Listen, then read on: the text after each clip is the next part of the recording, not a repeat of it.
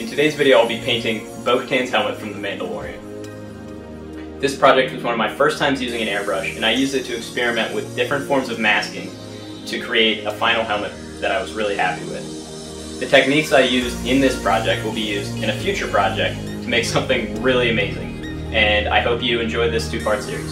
Thank you. Off camera, I went through my usual process of sanding and filling layer lines, and then painted the entire helmet gloss black. Once it was gloss black, my first step was to mask off any areas that would remain black on the final product. This is mostly the V and the stripes at the top front of the helmet. I designed these stencils in Autodesk Sketchbook and then cut them out on my Cricut Maker.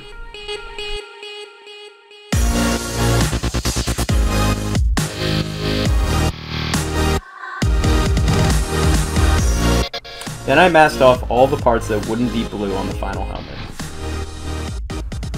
I probably should have painted the entire helmet white at this point, with all of the parts that would remain black marked off, to get a more even coat of blue over the entire surface. But this ended up working out, it just took a few extra tips.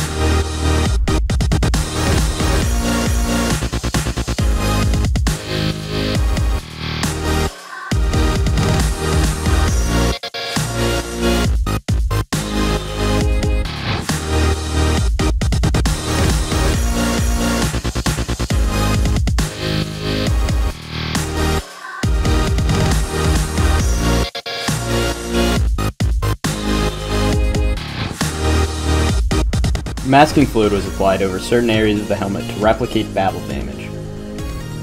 This was later peeled off and gave the helmet a really cool scarred effect. This was the main reason I started with a black helmet as opposed to a white helmet.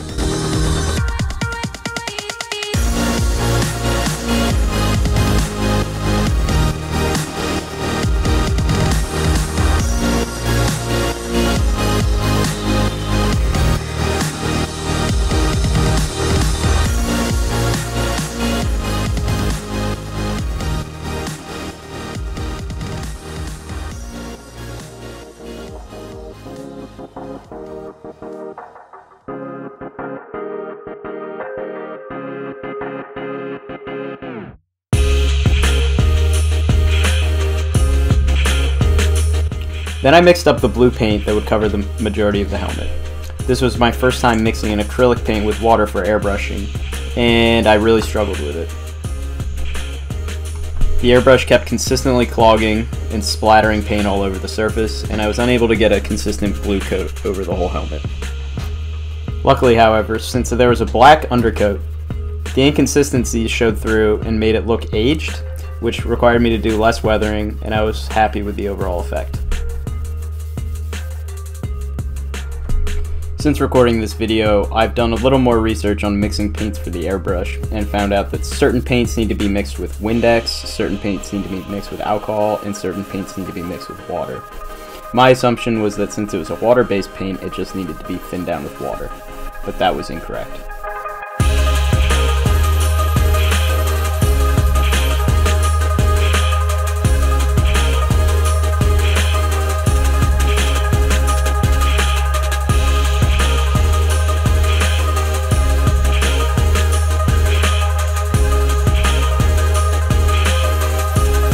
After all these issues, I was able to get a somewhat consistent blue coat over the entire surface.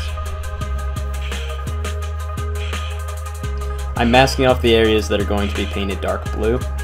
I painted everything dark blue by hand because I didn't want to mask off large areas of the helmet and risk peeling off the light blue paint. I was also worried about mixing the blue paint into the airbrush again. I did my best to keep my brush strokes going in the same direction.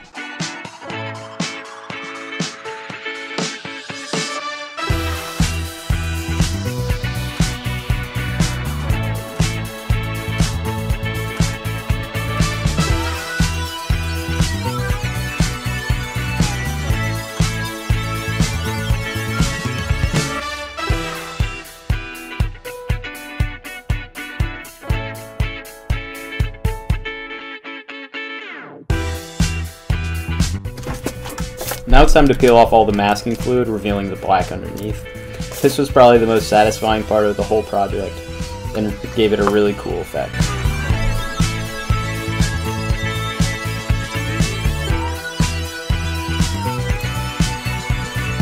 I didn't try to capture one particular version of this helmet from the Star Wars universe, so I just added damage where I thought it would make sense, and I'm really happy with how it turned out.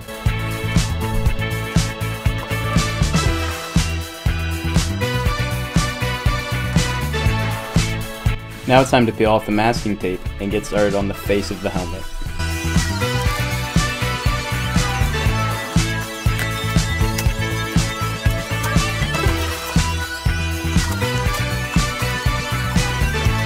Unfortunately, my footage of masking off and painting the front of the helmet white was all lost, but luckily the rest of the footage from here on out was all there.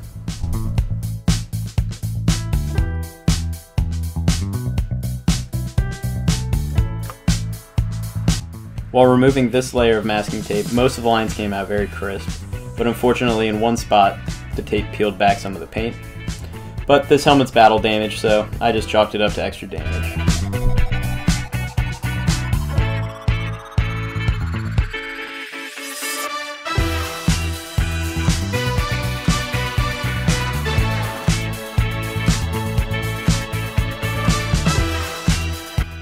Now I'm applying more vinyl stencils that were made in Sketchbook and cut out on the Cricut.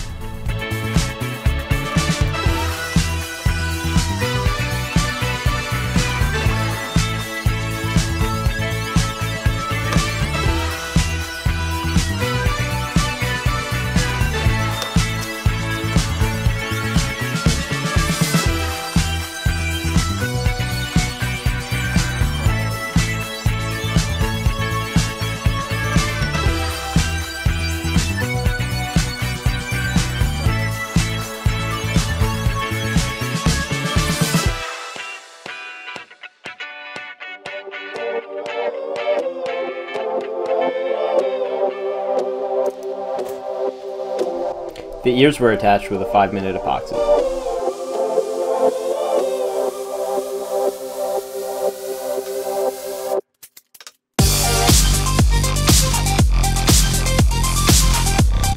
I used rub and buff to make the ears look metallic, as well as add additional battle scarring throughout the entire helmet.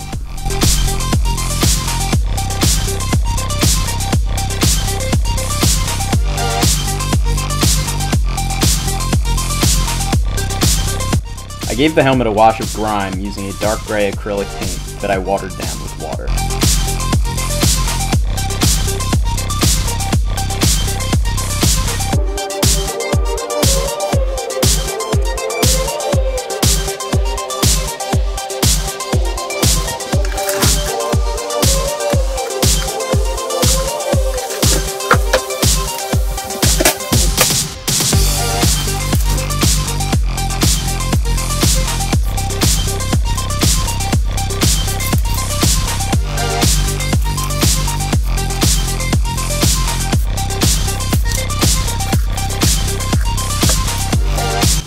Now I'm making a template for the visor.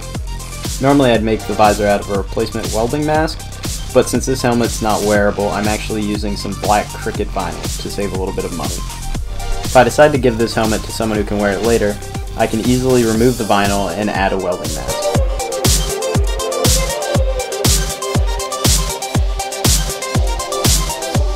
Here's the final helmet, and I'm thrilled with how it turned out.